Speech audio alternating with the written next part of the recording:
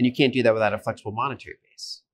So it's not just fiscal, because if you had fiscal, but if you just had an inflexible monetary base, it doesn't matter because it would still collapse towards it. The bonds would default even at the sovereign level. But the combination of the fiscal and the flexible monetary base is how they have this permanently expansive system. In this analysis, Lyn Alden delves into the complex world of money creation, exploring historical parallels and the changing landscape of fiscal and monetary policies. She emphasizes the fractured reserve system, distinguishing between base and borrowed money. Alden shares lessons from the Great Depression, stressing the need for a flexible monetary base to prevent systemic collapses. Global examples, including Germany's quick response during a crisis, underscore Alden's argument for a blend of fiscal measures and a flexible monetary base for a sustainable expansion. Contrasting with other countries, she links unique household debt bubbles to stock market depth. Alden highlights red flags for the U.S. economy: significant sovereign debt, fiscal deficits, and a worrisome trade deficit. Unlike Japan, the U.S. lacks a financial cushion. These factors, combined with structural issues, suggest a potential shift towards a more inflationary environment, posing a significant risk. Let's dive into the clip. Also, make sure to hit the like button, subscribe, and drop your comments below. So I think it's both, and different eras have different priorities. So for example, in the 1940s and the 2020s, most of the money creation, like the extra money creation, was from large monetized fiscal deficits. The 70s were different, which was that we still had deficits, but most of the money creation was from bank lending. The way I would describe it is that we have a fractional reserve system, which means that money is lent into existence. And so you have two tiers of money. There's base money and broad money.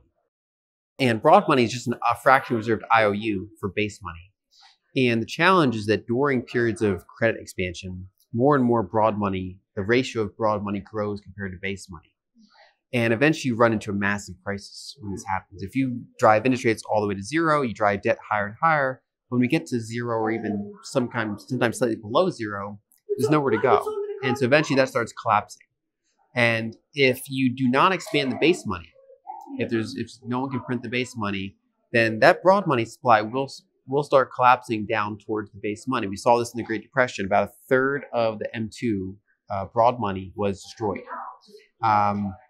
And that process was going to keep happening. But then the government and the Federal Reserve stepped in and said, you know what, we're going to increase the base money, and we're going to do bank holidays, and we're going to kind of make this money good. And they kind of stabilized it and started growing from there. A similar thing happened in 2008, where you hit zero, you hit tons of debt, starts collapsing. This time they, of course, were way faster with the money printers. They come in, they just double the base money supply. They arrest the drop in the broad money supply. And so the way I would phrase it is that, the Fed is not necessarily directing that broad money supply growth during that expansionary era, but what they do is they step in and they help it stop from shrinking. And so it basically locks in those prior decades of money creation. They say, okay, that's actually now money good. All the exponential credit you've created, fractional reserved, we're not going to let that collapse. And so it retroactively solidifies that inflation that already occurred. And you can't do that without a flexible monetary base. So it's not just fiscal, because if you had fiscal, but if you just had an inflexible monetary base, it doesn't matter because it would still collapse towards it. The bonds would default even at the sovereign level. But the combination of the fiscal and the flexible monetary base is how they have this permanently expansive system. So our corporate debt and our household debt are not as high as some other countries. There's a number of countries in Europe that have much higher household debt because their real estate values are inflated. It's like funny, different countries in the world have different bubbles. So in countries that don't have very deep stock markets, usually their housing markets get bubbles. So Canada, Australia, parts of Europe. In the United States, we have a very robust equity market, private equity, all sorts of things like that. And so our real estate usually does not inflate as much as other places. Instead, it's in the capital markets. And that results in lower household debt. I think the biggest issue faced in the US is that in addition to our large debt, sovereign debt and fiscal deficits, we have the trade deficit. That's what makes it the opposite of Japan. So Japan, although they do have their sovereign debt problems, it's somewhat offset by the fact that they've historically run decades of trade surpluses. They build up a very positive net international investment position, tons of reserves. So they have a lot of ammo to slow down the decline of their currency, to pay some of their oil bills and things like that. If they should run into kind of shortages there, they've got this big like stash of acorns they can start eating in the winter that we don't really have. A lot of our benefits are more in the present. So our powerful geography, our attractive capital markets, our network effects of the English language, and economic size.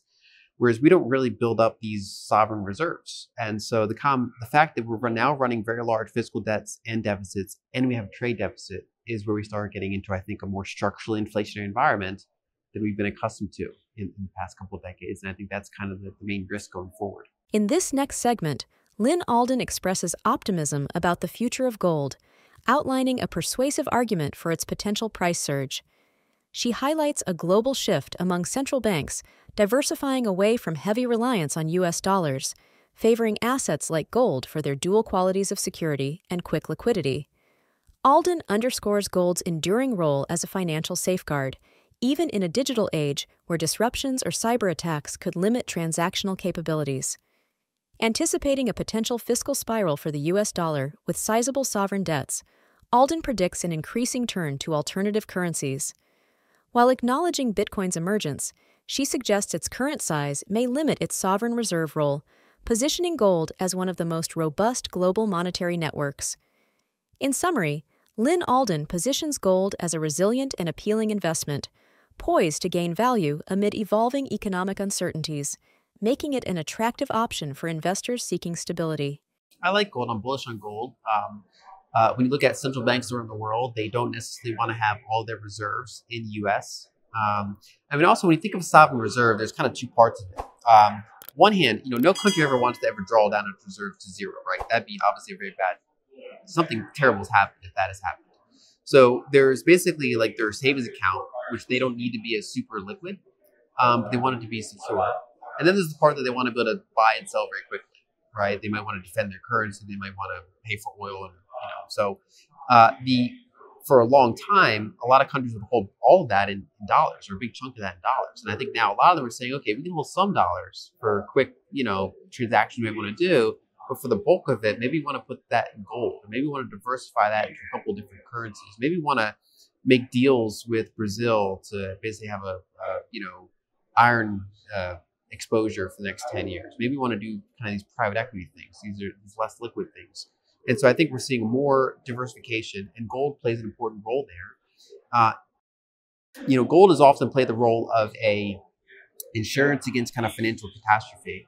Going forward, even if we enter a Bitcoin world and digital world, there's never a guarantee that you're always going to have access to the internet. Your private keys can be stored offline, but your ability to interact and receive, send payments and, kind of make verified transactions, I think that could be limited.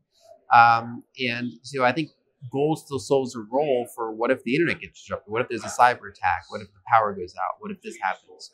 What if kind of true mayhem happens, right? So I think that gold still has a role as a reserve asset, both at the sovereign level and the household level. It just doesn't really solve things at the transactional level. So I'm bullish long term. I think that basically as the dollar over the long term enters more of a fiscal spiral type of scenario, where you have very large sovereign debts.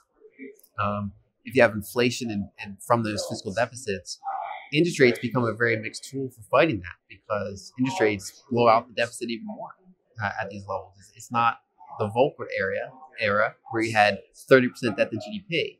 And so the challenge is that I think a number of entities are going to seek alternative monies, and Bitcoin's still too small to really kind of serve at the sovereign reserve level, especially for large countries.